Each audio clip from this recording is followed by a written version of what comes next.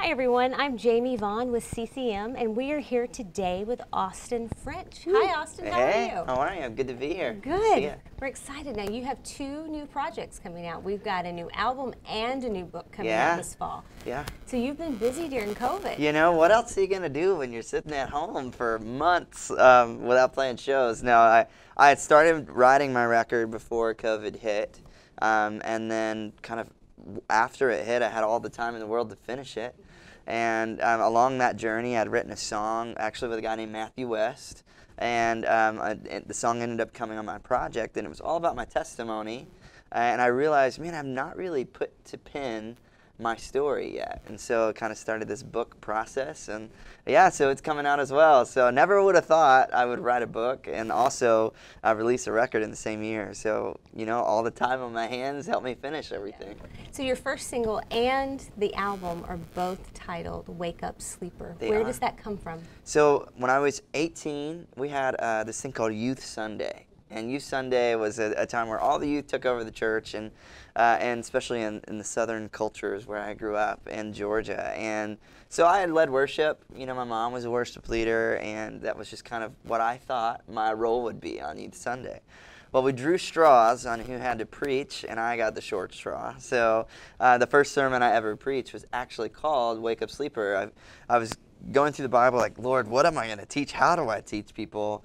And I found one of my favorite stories in the Bible, in the book of Luke, where Jesus interrupts a funeral. And that story has always stayed with me. And in that moment, I realized that when Jesus interrupted this boy's funeral on the way out to town, you know, to be buried in the ground somewhere, Jesus touched this coffin, interrupted the funeral, and told this little boy to get up and breathe again. And he started doing that. And there's so much symbolism in the scripture. Go read it for yourself. It's in the book of Luke, chapter 7.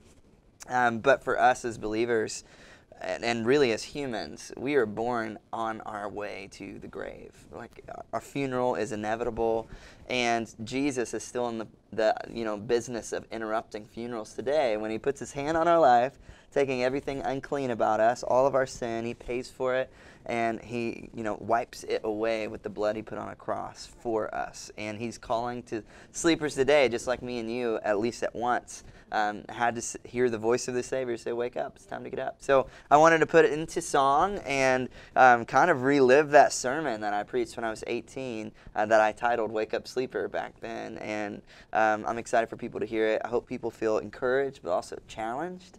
Because we're in a world, there's a lot of people sleeping to the fact that there's hope, there's a cure, there's a healer, there's a Savior and a Redeemer, and his name's Jesus. And maybe God is calling us to share our story about how our funerals have been interrupted, to interrupt someone else's. Mm-hmm. I love how you say that this album is autobiographical, but it's also a legacy you want to leave for your children. Yeah. What do you want them to take from that? Honesty. I think it's easy as parents to want your kids to think that you're like a superhero. Like, I want my kids to look up to me. But really, at the end of the day, I want my kids to know I'm not perfect and that I need Jesus.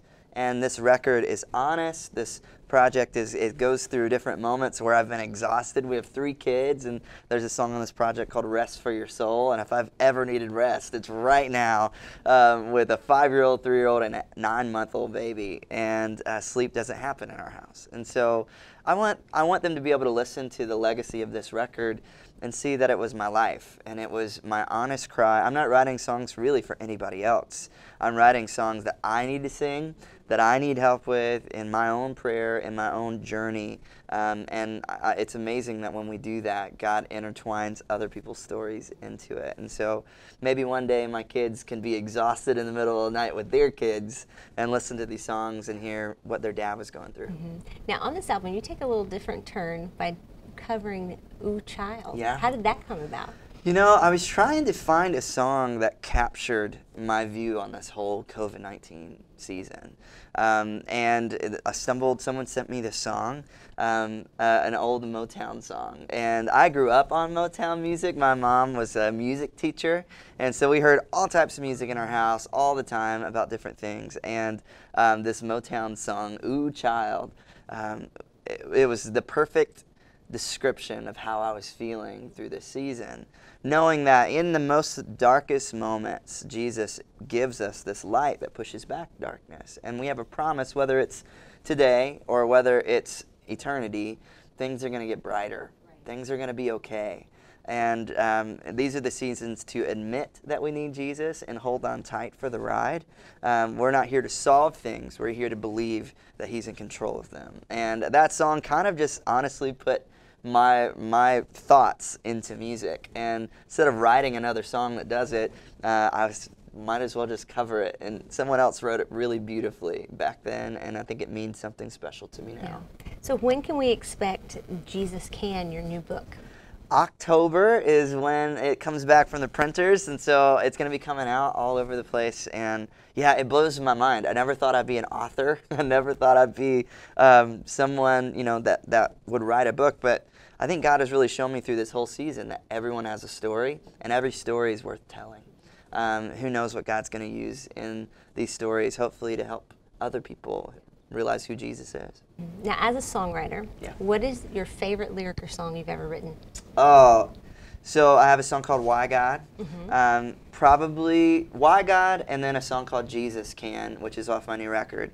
Both of those songs are pretty high up on the list of songs for me. They're just probably the most honest songs I've written, very vulnerable, didn't hold any punches, really let people into what was going on in my head and my heart.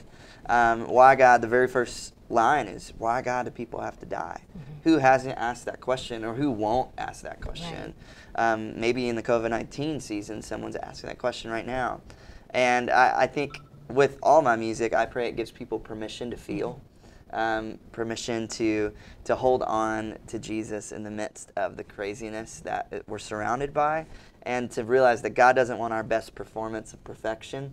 He wants our honesty, because that's where we meet him the most. Mm-hmm. So Why God does that, and Jesus Can tells my story in probably the most honest way I've ever been able to put it. Yeah. So flip that question around. Okay. Song or lyric you wish you had have written? Had written? Mm-hmm. Oh man, the song that I wish I had written. Yeah, so it's kind of an easy one. There is a song, it's a worship song. I'm trying to think of the title. But the chorus goes, Jesus, Jesus, you make the darkness tremble. Jesus, Jesus. So simple, right? But it is so beautiful and so true. And if there was one thing I've been singing over my life lately, is that, man, as dark as it feels, Jesus makes the darkness tremble, like shake in its boots, because light is the most effective in darkness. And yeah, it's a beautiful song. I think it's by a group called Mosaic, and it was a big song for me and my family. Yeah. So as we wrap up our interview, is there a message of hope that you want to leave for the CCM viewer? Absolutely. In this crazy season of where fear seems to be the hot commodity, we have to remember where our hope comes from. If our hope came from a vaccine, or if our hope came from a political figure, or if our hope came from our job, a lot of us are probably losing hope right now. But thankfully, we have a hope in Jesus, who died on a cross, was put in a grave for 3 days, and beat death. That is the greatest news you will ever hear, and that was the greatest news you can ever believe in. And so that was what I would say is combating fear would be the gospel. So don't take the gospel for granted. Don't live in fear. God promises to be enough for us. He gives us our daily bread. So don't try to figure out the future. Just thank God for the gift of today. Austin, thank you so much for coming in and talking to us today. This was great. And everyone, make sure to go listen to the new album, read the new book. New album is Wake Up Sleeper, book is Jesus Can. Austin, thanks so much. Can't wait to read and listen to the whole new project. There you go. Thank you.